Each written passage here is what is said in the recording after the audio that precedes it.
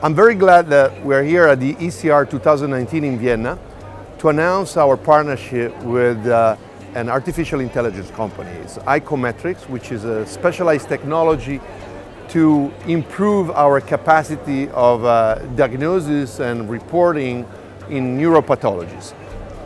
This is going to be a breakthrough moment for Affidea because after speaking so much about this artificial intelligence revolution, we're going to adopt it and we're taking advantage of it across the 16 countries where we have 250 centers in order to be able to offer our patient a more precise, a more qualified, and a more personalized healthcare services. This is a journey that is starting today and will help us implement in order to be the premium company in advanced digital imaging in the world.